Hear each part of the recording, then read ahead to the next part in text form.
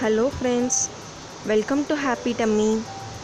இன்றைக்கி நம்ம ப்ரெட் வச்சு ரொம்ப ஈஸியான சாக்லேட் ஃப்ளேவர் டிஃப்ரெண்ட்டான ஒரு ரெசிபி செய்ய போகிறோங்க. எக்லெஸ் ப்ரெட் புட்டிங் எப்படி செய்கிறதுன்னு பார்க்கலாம். இது எப்படி பண்ணுறதுன்னு பார்க்குறதுக்கு முன்னாடி நீங்கள் இன்னும் ஹாப்பி டம்மிக்கு சப்ஸ்கிரைப் பண்ணலன்னா red colour subscribe button press பண்ணி சப்ஸ்கிரைப் பண்ணிக்கோங்க. அப்படியே பக்கத்தில் இருக்க பெல் பட்டனையும் ப்ரெஸ் பண்ணிக்கோங்க. அப்போ தான் நான் டெய்லி போடுற வீடியோஸ் உங்களுக்கு நோட்டிஃபிகேஷன்ஸாக காட்டும்.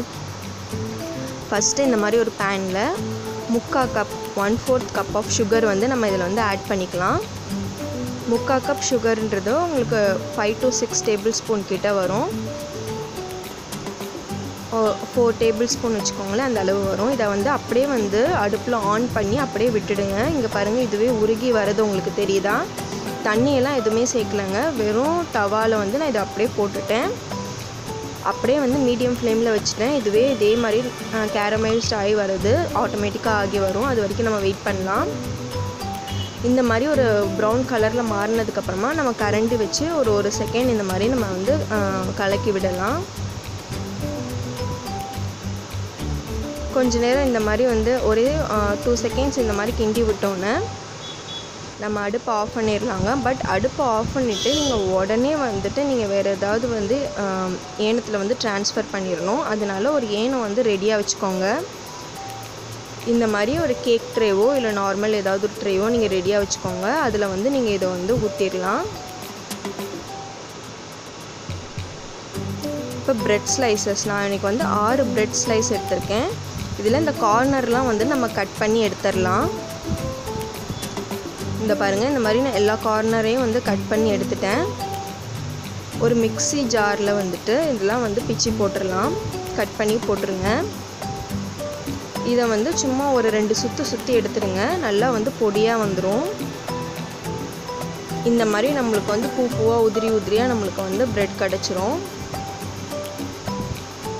இதை நம்ம தனியாக எடுத்து வச்சிடலாம். Next step custard powder. நான் இன்றைக்கி சாக்லேட் ஃப்ளேவர், நம்ம சாக்லேட் ப்ரெட் புட்டிங் தானே சேர்க்குறோம். நான் சாக்லேட் ஃப்ளேவர் கஸ்டர்ட் பவுடர் எடுத்திருக்கேன். 4 ஸ்பூன் கஸ்டர்ட் பவுடர் இந்த மாதிரி ஒரு பவுலில் எடுத்துகிட்டு தண்ணி ஊற்றி கட்டி இல்லாமல் ஃபஸ்ட்டு கரைச்சி வச்சுக்கோங்க. 4 டேபிள் ஸ்பூன் கஸ்டர்ட் பவுடர் இந்த மாதிரி நம்ம கரைச்சி ரெடி பண்ணி வச்சிடலாம். திருப்பி ஒரு பேனில் 1/2 cup, 1/2 cup sugar, 2 spoon cocoa powder இதெல்லாம் போட்டு ஃபஸ்ட்டு நல்லா மிக்ஸ் பண்ணிக்கிறேன். நான் இன்னும் அடுப்பை ஆன் பண்ணலை. இந்த மாதிரி போட்டு நல்லா ஃபஸ்ட்டு மிக்ஸ் பண்ணி வச்சுக்கோங்க. அடுப்பை ஆன் பண்ணால் இது கருகிருங்க. ஸோ அடுப்பை ஆன் பண்ணிடாதீங்க.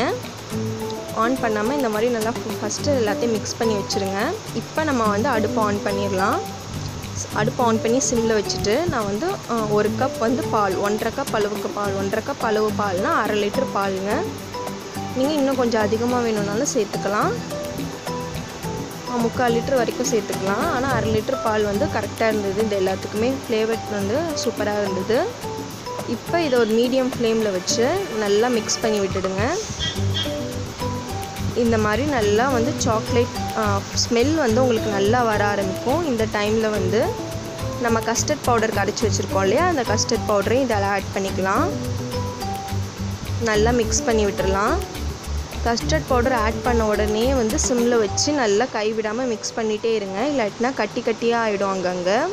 உங்களுக்கு ரெசிபி அப்புறம் நல்லா வராது. ஸோ ஆட் பண்ண அடுத்த செகண்டே சிம்மில் வச்சு நல்லா கைவிடாமல் கிண்டி விட்டுட்டே இருங்க. கொஞ்சம் நேரத்துலேயே இது நல்லா இந்த மாதிரி திக்காக வர ஆரம்பிச்சிரும். இந்த மாதிரி கட்டிலாம் இல்லாமல் இந்த மாதிரி திக்காக வந்ததுக்கப்புறமா நம்ம ப்ரெட்டை அரைச்சி வச்சுருந்தோம் இல்லையா, அந்த ப்ரெட்டை நம்ம இதில் ஆட் பண்ணிக்கலாம். எல்லாத்தையும் மொத்தமாக ஒரே நேரத்தில் ஆட் பண்ணிடாதீங்க. பாதி பாதியாக ஆட் பண்ணி கொஞ்சம் கொஞ்சமாக ஆட் பண்ணி இந்த மாதிரி கிளறி விடுங்க, கட்டி இல்லாமல். கொஞ்ச நேரத்தில் நீங்கள் எல்லாமே ஆட் பண்ணதுக்கப்புறமா இதோ பாருங்கள், இந்த மாதிரி க்ரீமியாக திக்காக நம்மளுக்கு ஒரு மிக்சர் கிடச்சிரும். இப்போ நம்ம இந்த அடுப்பு ஆஃப் பண்ணிடலாம். இப்போ நம்ம ஏற்கனவே அந்த சுகர் சிரப் ஊற்றி வச்சுருந்தோம் இல்லையா, அதில் அதே டின்னில் இதை ட்ரான்ஸ்ஃபர் பண்ணிடுங்க. ட்ரான்ஸ்ஃபர் பண்ணிவிட்டு இது மேலே அலுமினியம் ஃபாயில் உங்கள் வீட்டில் இருந்ததுன்னா அதை போட்டு கவர் பண்ணி 2 ஹோல் போட்டுருங்க அந்த அலுமினியம் ஃபாயிலில். அப்படி இல்லைன்னா உங்களுக்கு ஒரு பிரச்சனையும் இல்லை. இதோ பாருங்கள், இந்த மாதிரி வந்து இட்லி குக்கரில் இல்லை இட்லி பேனில் வந்துட்டு அடியில் இந்த மாதிரி ஒரு போட்டிருக்கேன் ஸ்டாண்டு. இந்த ஸ்டாண்ட் உங்கள்கிட்ட இல்லைன்னா ஒரு தட்டு இருந்ததுன்னா அதை கவுத்து போட்டு அது மேலே இதை வச்சுருங்க. இப்போ அலுமினியம் ஃபாயில் இருந்ததுன்னா உங்களுக்கு ப்ராப்ளம் இல்லை அப்படின்னா இந்த மாதிரி வடித்தட்டு இருந்ததுன்னா அதை போட்டு க்ளோஸ் பண்ணிடுங்க. இல்லை வடித்தட்டு இல்லை நார்மல் தட்டு தான் இருக்குன்னா நார்மல் தட்டை போட்டு இந்த மாதிரி மூடிடுங்க. மூடிட்டு நம்ம வந்து இட்லி குக்கரை வந்து மூடிடலாம். இதை மீடியம் ஃப்ளேமில் வச்சு ஒரு 30 to 40 மினிட்ஸ் நம்ம வந்து வேக விடணும். மீடியம் ஃப்ளேமில் வச்சுக்கோங்க, சிம்மில் வைக்க வேண்டாம். மீடியம் ஃப்ளேமில் வச்சு வேக விட்டு இதை எடுத்துடலாம். இதை எடுத்து நல்லா ஆற வச்சுட்டு நல்லா ஆறினதுக்கப்புறமா மினிமம் ஒரு 1 hour வந்து நம்ம ரெஃப்ரிஜரேட் பண்ணி எடுக்கணும். அப்போ தான் இதை வந்து நல்லாயிருக்கும். இந்த ரெசிபி நல்லா ஆறி ரெஃப்ரிஜரேட் பண்ணி எடுத்ததுக்கப்புறமா நான் கவுத்துருக்கேன் தட்டில்.